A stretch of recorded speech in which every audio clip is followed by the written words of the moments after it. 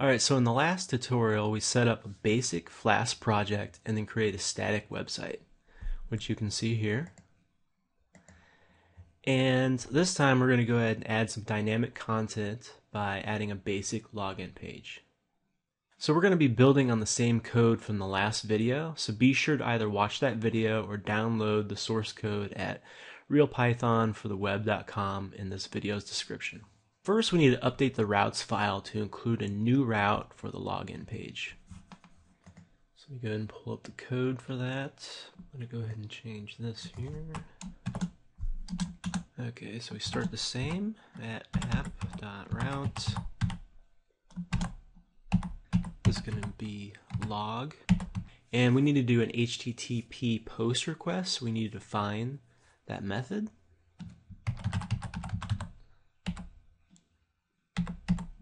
I'm going to go ahead and put the GET request on there too in case we need to use that.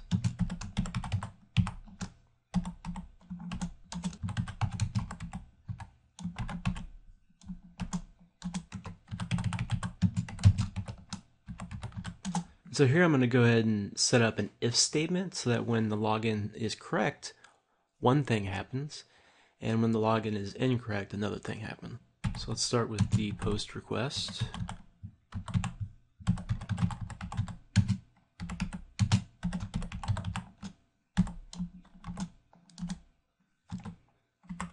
Go there.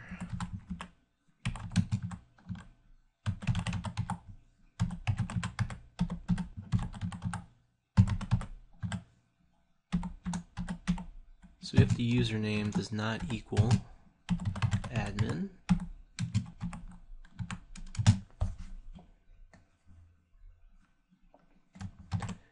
and if the password also doesn't equal admin, then there's going to be an error.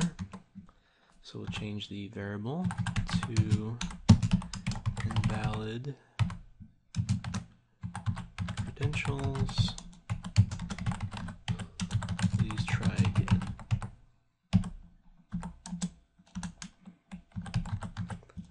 And else, if it is correct, I'm going to redirect the user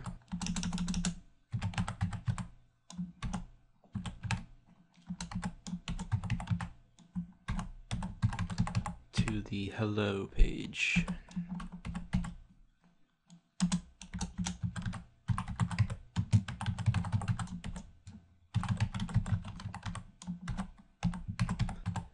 And this right here is going to map anything that goes to /log to log.html. And let me just go ahead and clean up this file because I actually put this below here. Let me separate these out. And let me go ahead and add the routing in for the log page.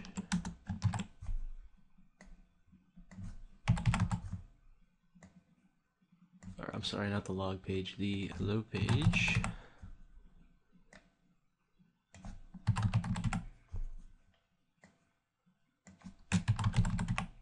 Alright, so next in the template.html file, we're going to go ahead and add the link here for the login page.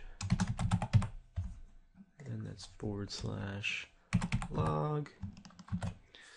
Okay, so now I'm going to go ahead and set up the actual log.html page. Let me create a new file here. Let me just go ahead and actually copy and paste this over for time's sake. And I'll go ahead and save this as log.html. And I didn't mention this in the first video, but in these HTML files, anything surrounded by curly braces and a % is a template tag, and the syntax looks much like Python, while anything surrounded by the double curly braces is a variable. So for example, error is a variable that we defined in the routes.py file, which you can see here. And if you used Django before, you're probably already familiar with this syntax and that concept. Okay, so finally, let's go ahead and add the page that we will be redirected to if the login is correct. So that hello.html file. And I'm going to copy and paste this over as well.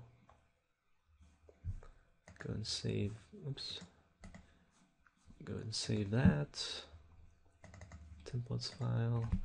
So hello.html.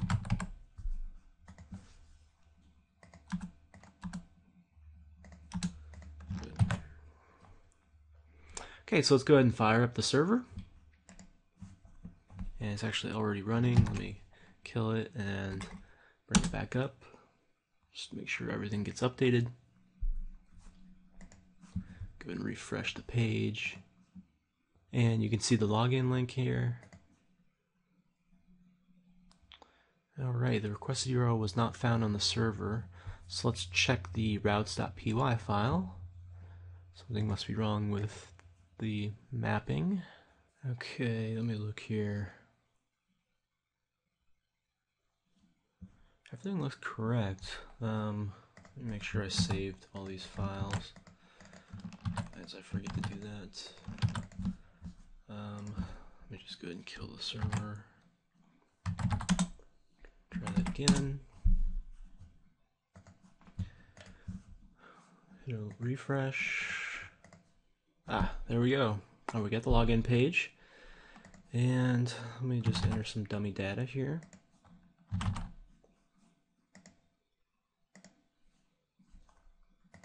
You can see there is the error that's populated by the variable right here, error. And that's also on the HTML log page. And let's go ahead and enter admin and then admin. And this should redirect us to the hello.html file. There we go. Welcome. You are now logged in. So you pull back up the command line here, you can actually see the HTTP verbs. You can see the get and the post. And you can see that this last one, we issued a GET request for hello. And on this one, we issued a post request when we sent our login credentials. So you can always follow what's going on here, so you can kind of like see the errors and stuff like that when you need to do any sort of debugging. Alright, and so that's it for now. And although this was another basic example, in the next video, I'll add some additional dynamic functionality before we deploy the application to the web. Alright, well, I'll see you next time. Thanks for watching.